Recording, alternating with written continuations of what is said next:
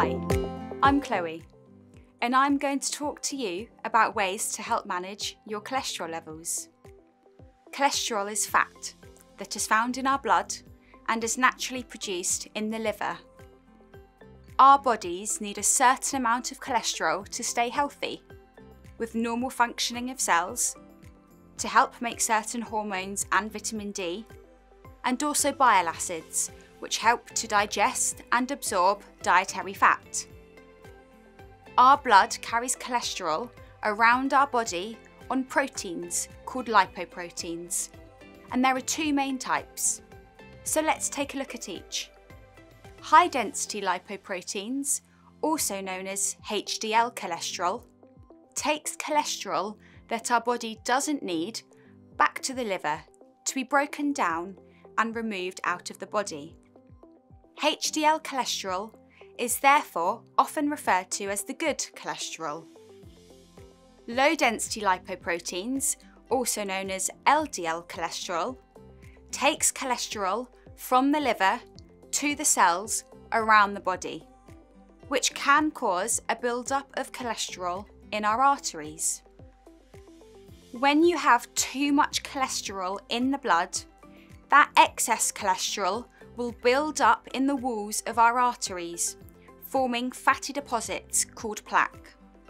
Plaque contains fats, cholesterols, calcium deposits, and other substances from our blood. And so when plaque starts to build up, they can narrow our arteries, limiting the flow of blood and leads to the thickening or hardening of the arteries. If a plaque ruptures, a blood clot can form, which can increase our risk of developing cardiovascular disease, also known as CVD, and its complications, such as having a heart attack or stroke. LDL cholesterol is therefore often referred to as the bad cholesterol. So, the targets we would like to aim for are below 4 millimoles per litre for total cholesterol, 1 millimole per litre for a male, and 1.2 millimoles per litre for a female for HDL cholesterol, and below 3 millimoles per litre for LDL cholesterol. It is also good to know that there is another type of fat found in our blood, called triglycerides, which can also increase our risk of cardiovascular disease. A healthy fasting triglyceride level is below 1.7 millimoles per litre. So, how do we reduce our cholesterol levels? There are 4 key factors that play a role in causing high cholesterol levels, which are having a diet high in saturated fat, being physically inactive, smoking, and carrying excess weight. We will now break these down further, starting with diet. A few small changes can help to make a really big difference in our cholesterol levels, and so it's important to know the difference in fats to help you do so. Firstly, there is the saturated fats, such as full-fat dairy products like butter, cream, ghee and lard, fatty cuts of meat and meat products like sausages, pies and pasties, any processed foods like cakes, biscuits and pastries, and also coconut and palm oils. And then we have the healthier, unsaturated fats, which include things like oily fish, olive, rapeseed, sunflower, soya, and corn oils and spreads, flax, pumpkin, and sesame seeds, avocados, and finally nuts such as walnuts, almonds, cashews, and hazelnuts. So overall, we should all aim to follow a healthy, balanced diet, limiting foods that are high in saturated fat, and instead replacing them with foods containing the unsaturated, healthier fats, such as oily fish, avocados, nuts, and seeds. Examples of oily fish include salmon, mackerel, sardines, and herring. And we should all aim to eat 2 portions of fish per week, with 1 being oily fish. Oily fish is a really great source of omega-3, which is another type of fat, and has been shown to be beneficial for our heart health and management of cardiovascular disease. If you are looking for a vegetarian or vegan source of the omega-3 fats, then you could have things like walnuts, linseeds or chia seeds, or rapeseed or flaxseed oil.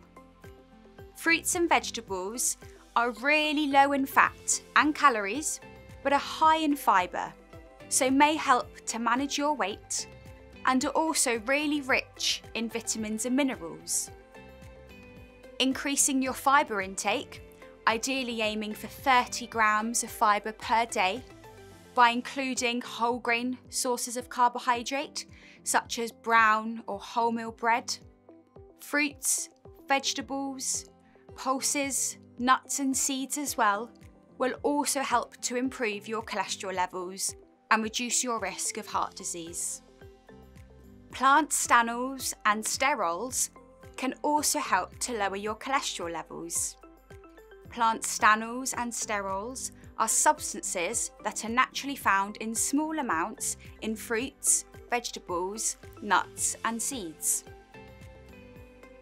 We would encourage you to eat 1.5 grams of plant stanols or sterols a day to see a reduction in cholesterol levels.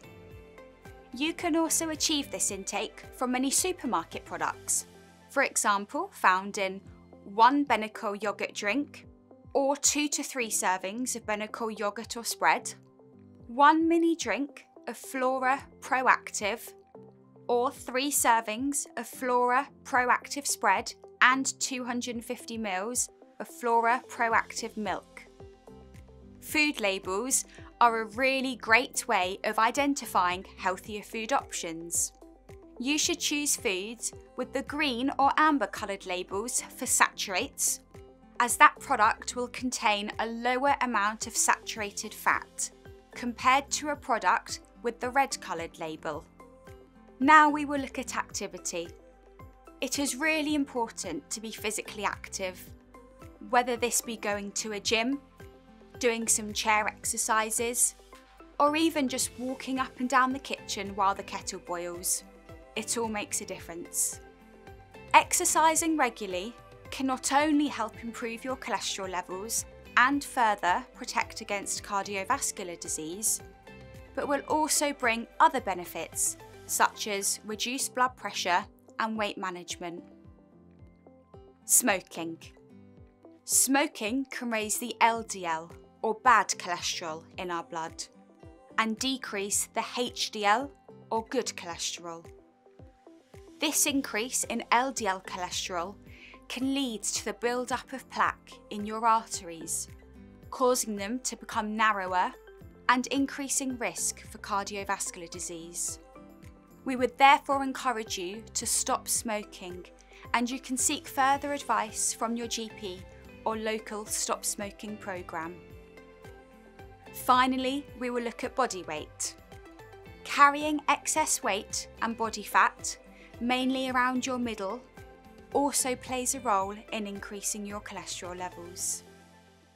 We would encourage you to stay within a healthy weight range for your height, which would be 18.5 to 24.9 kilograms per metre squared if you are from a European background, or 18.5 to 22.9 kilograms per metre squared if you are from a South Asian background, as your body mass index, also known as BMI. You can refer to our other videos for further information on some of the topics I have mentioned, such as understanding food labels, the importance of activity, and how diet can help manage type 2 diabetes. So, in summary, some top tips for reducing your cholesterol levels. Review your diet and try to swap foods containing saturated fats like full-fat dairy products fatty meats and processed foods to those with unsaturated fats like oily fish, olive oil, avocados, nuts and seeds. Begin to read food labels and choose food products with more green coloured labels and limit any with the red colour. Increase your fibre intake, aiming to include more whole grains, fruits, vegetables, pulses, nuts and seeds. Become more physically active by reducing any sedentary activity. And finally, seek help to stop smoking. If you would like some recipe ideas on how to help reduce your cholesterol levels further, you can take a look at Heart UK with their quick and easy healthy low cholesterol recipes, and also BBC Good Food with their cholesterol friendly recipes. Thank you.